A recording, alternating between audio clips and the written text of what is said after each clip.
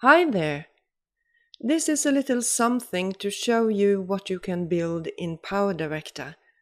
But this particular thing requires that you enjoy working with graphics and have a little time and patience. And if you do, it is really not difficult at all to achieve a fairly nice result. The examples here might be useful for an intro or for building a logo. First, you'll need a good photo editor.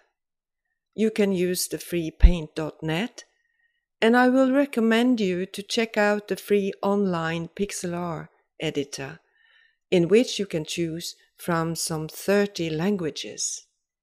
If you wish, you can now also download free Pixlr Starter Edition to desktop. When the graphics are done and imported into PowerDirector, the building can begin. The triangle is the same one, just altered in colors by hue and saturation. A color board will serve as a green screen.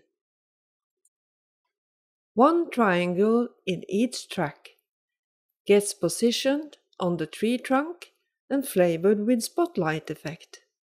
Yes, it's taking a little time. Next, it's time to add a suitable backdrop and chroma key out the green color board. Adding some text and maybe find a suitable clip to mask in. And you have a logo, perhaps?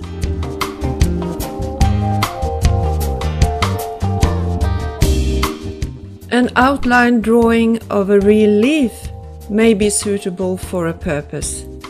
But here I am moving on with rectangles. The same procedure, but instead of spotlight effect, all rectangles are given changes in opacity. It is taking some time getting it done, but when ready, it gives a fairly nice effect. Find a nice backdrop and chroma key out the green color board. Try different backdrops and watch the changes. The text here is also made in a photo editor and saved as a PNG file.